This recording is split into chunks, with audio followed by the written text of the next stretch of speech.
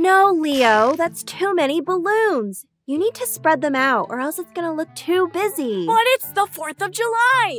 I don't think there could ever be enough red, white, and blue anything. Ugh, we've been arguing all day.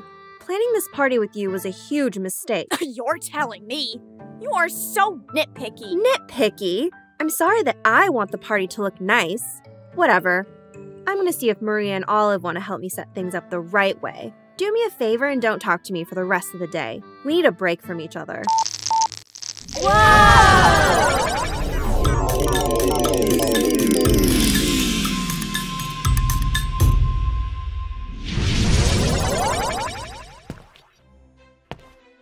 I think I'll write him. No, he should be the one to write me first. It is the 4th of July, after all. A momentous day for the both of us. Goodness gracious me! No way. President Thomas Jefferson? I think what my brother is trying to say is, hello, nice to meet you, sir. My name is Layla, and this is my very excited little brother, Leo. We're from the future. Fascinating. Well, I am delighted to make your acquaintance. What brings you to the cabinet room here at my estate, Monticello? Actually, I have no idea. It's like the time travel app sent us here on its own, probably to learn something. 1 second, Layla and I are arguing about silly balloons for our 4th of July party. And the next thing we know, we're here. It's probably a good thing. Leo and I were getting on each other's nerves all day. You were quarreling? You have no idea. I felt like I couldn't do anything right. And Layla kept getting on my case for every little thing. That's because you weren't listening to me.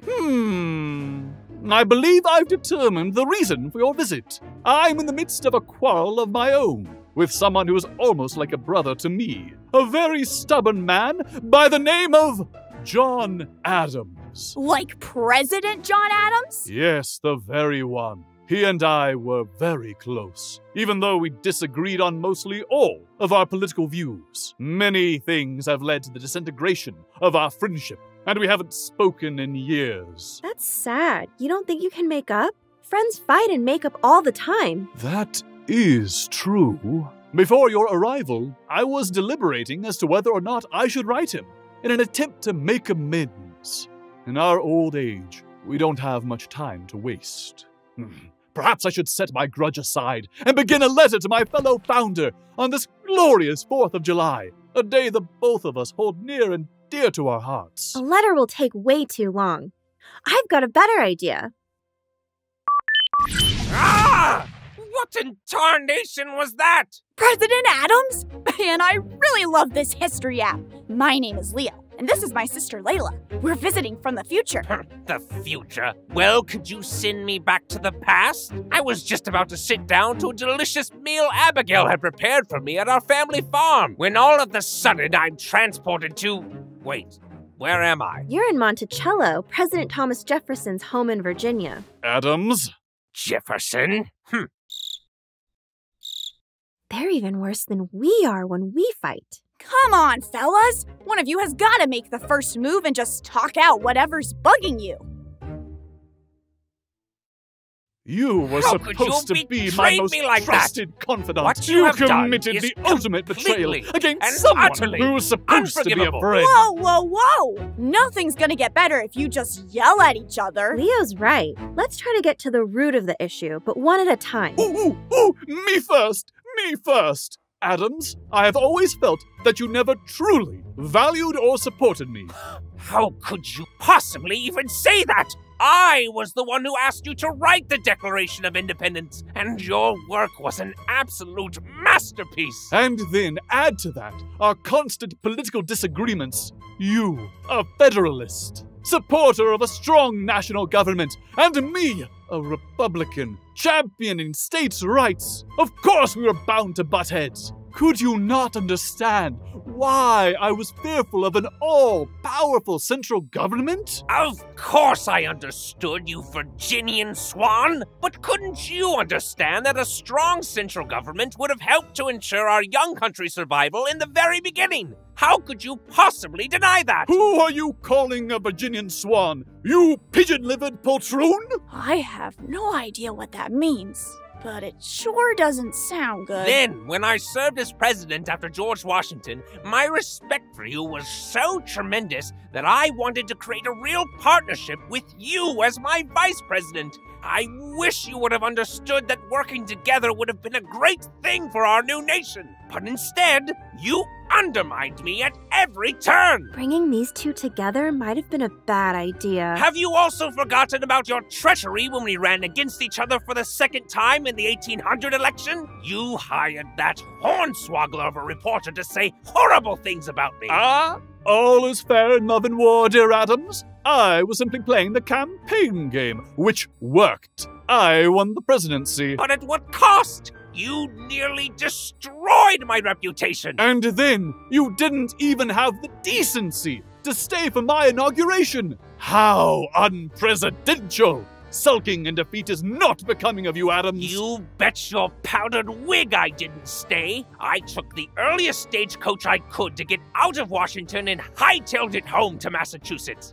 You actually thought I was going to stay and watch after all of your deception? You must have the brains of a cuckoo bird! Now, how about you making those last-minute appointments right before you left office? How could you select so many of my political enemies? Were you trying to sabotage me right from the start? Enemies? Justice John Marshall is your cousin and one of the fairest men to have ever walked this earth. I had to ensure that there were people who disagreed with you, so all your newly found power wouldn't make your head any bigger than it already was. What did you just say? You heard me. You take that back. I will not take that back. Fellas! This has gone on long enough. Sheesh! 100%. This ends right here. I'm gonna have you two do what our mother has us do when we argue. Say something nice about each other. President Jefferson, you first. All right. I've always known you to be a brilliant lawyer, a great man to have political debates with, but above all else, you devoted your heart and soul to the cause of American independence. I have always admired you tremendously. That was really good. Now your turn, President Adams. I have always loved Jefferson and still love him. Don't say it to us, say it to President Jefferson.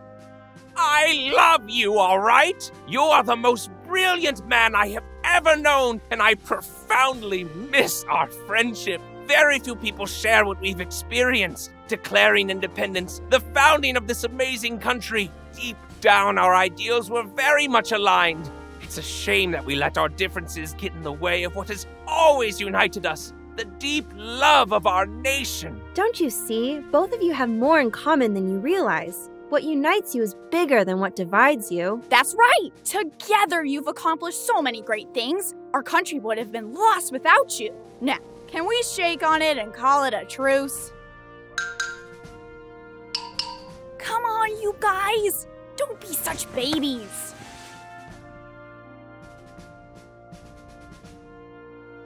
I'm so sorry, Johnny. Me too, Tommy. Let's promise to never fight again. It's a promise, dear friend. I'm sorry too, Leo. I shouldn't have been so picky.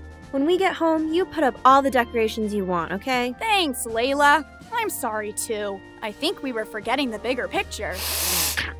We forgot too.